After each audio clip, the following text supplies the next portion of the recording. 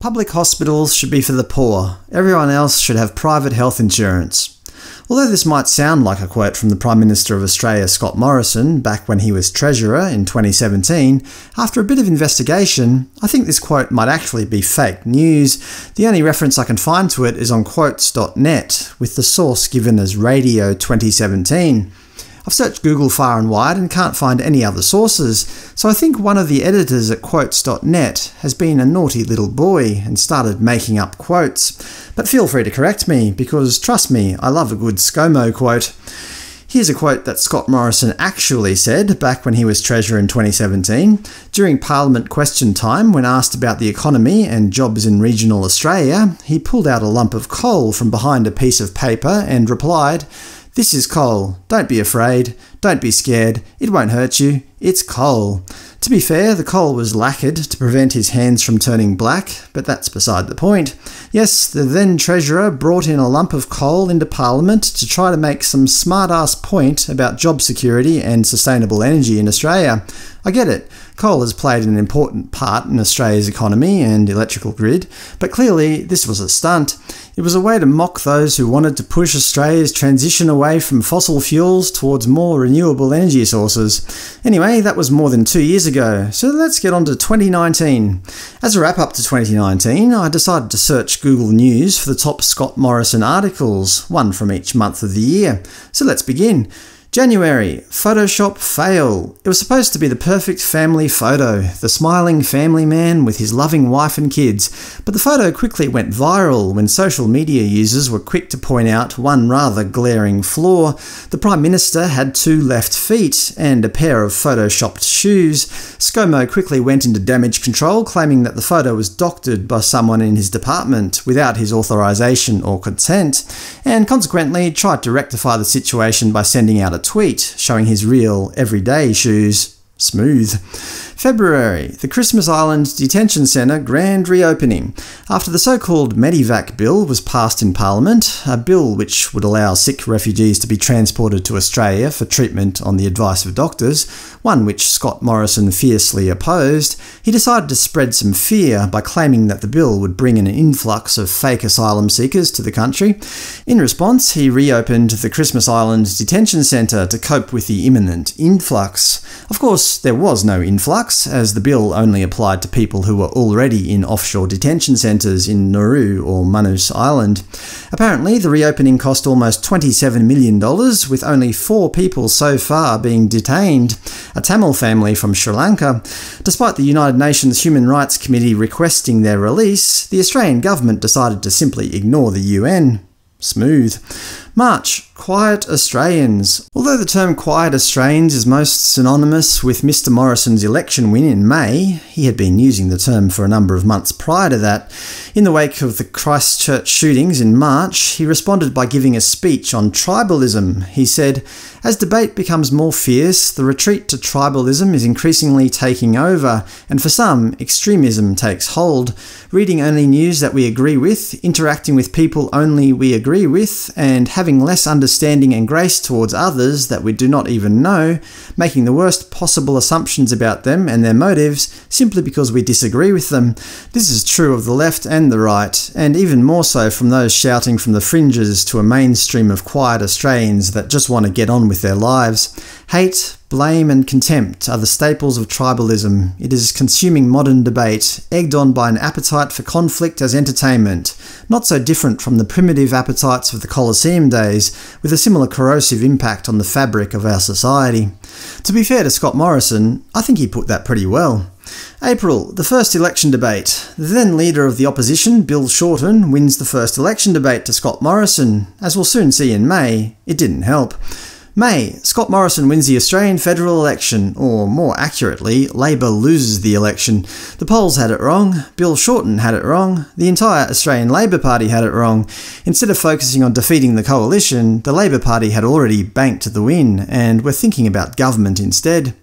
June, federal police raids. The Australian Federal Police raid the home of journalist Annika Smethurst over an alleged national security leak. One day later, they raid the Sydney offices of the ABC. Of course, Scott Morrison dismissed any concerns that we're living in some kind of police state and defended the raids. He said, "It never troubles me that our laws are being upheld." Of course, he fails to mention that every totalitarian state in history uses the same ridiculous logic. It's no secret that immoral regimes create laws to further their own nefarious ends. As I've mentioned in other videos, press freedom is paramount to democracy and is under attack in Australia. Without it, we may as well be living in communist China. July, tax cuts for the wealthy. $158 billion in tax cuts passed the Senate. At first glance, it looked like everyone would benefit, but the tax cuts come in 3 stages. The third stage, set to be introduced in 2025, unfairly favours the rich, while the poor get very little relief. I've explained it all in another video, Bye-Bye Progressive Tax in Australia. The video wasn't very popular because apparently many Australians like regressive taxes and don't see it as a problem. August, the Pacific Islands Forum was held in the tiny island nation of Tuvalu. The forum focused on the negative effects of climate change on the Pacific Island nations. Even Scott Morrison acknowledged that climate is the single biggest threat to their security. However, Australia was a lone dissenting voice in the forum's final declaration, calling for an immediate global ban on new coal mines and coal-fired power plants. Scott Morrison was having none of it. His love of coal was starting to rear its ugly head again. In response, he said, "I'm accountable to the Australian people. That's who I'm accountable for." Actually, the majority of Australians, 58.56%, didn't vote for Scott Morrison, but that's not really his concern. That's the concern of democracy and our voting system as a whole. September, the United Nations Climate Summit. Australia wasn't invited to speak at the summit due to its lack of ambitious emissions reduction targets. Swedish teenager Greta Thunberg gave a powerful speech about the world's inaction on climate change. However, Scott Morrison wasn't too impressed. It didn't fit his pro-coal agenda. Millions marched across the world in climate protests, with thousands of school students skipping school to attend the rallies. In response, Mr Morrison had this to say, "I do understand that people feel strongly about this, but I think we also have to take stock. We have to ensure we get a proper context and perspective. I want children growing up in Australia to feel positive about their future, and I think it is important we give them that confidence that they will not only have a wonderful country and pristine environment to live in, that they will also have an economy to live in as well. I don't want our children to have anxieties about these issues." Economy before environment, the classic Morrison mantra. October, war on climate activism. Okay, this is just getting repetitive now. Morrison needed to let everyone know that he stands up for the most vulnerable segment of our society, the coal industry. In a speech to the Queensland Resources Council, he made it abundantly clear that he plans to outlaw indulgent and selfish practices that threaten the mining sector. He urged businesses to ignore rowdy protesters waging economic sabotage. He also warned activists that they were testing the limits of their right to protest. He said, "A new breed of radical activism is on the march, apocalyptic in tone, brooks no compromise, all or nothing, alternative views not permitted." But most importantly, he named businesses moving away from the mining sector as the most worrying development, with Australian exports still highly dependent on coal and other environmentally damaging industries. November, Australia burns. Former fire chiefs tried to warn Scott Morrison that he needed to do more to help against the horror bushfire season, but he refused. The chiefs critiqued that the coalition were putting climate politics ahead of what was actually happening in the real world. They said the government fundamentally doesn't like talking about climate change. Any attempt to talk about the climate crisis fell on deaf ears. It simply didn't go along with their pro-coal, anti-climate change rhetoric. In response, what did Mr Morrison do?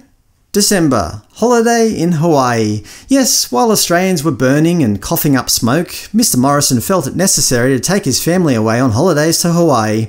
He decided to return to Australia only after 2 volunteer firefighters were killed when their truck rolled over after being hit by a falling tree while they were travelling to battle blazes in Sydney's southwest.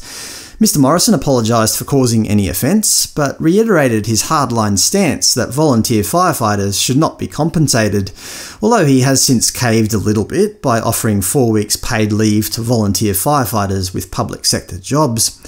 Anyway, that's 12 months of ScoMo in 2019. In summary, the climate crisis doesn't exist. Holidays are more important than bushfires. There's no place in Australia for nosy journalists and noisy protesters. And most importantly, coal is king, and has been since that day in Parliament back in 2017. At least he's consistent.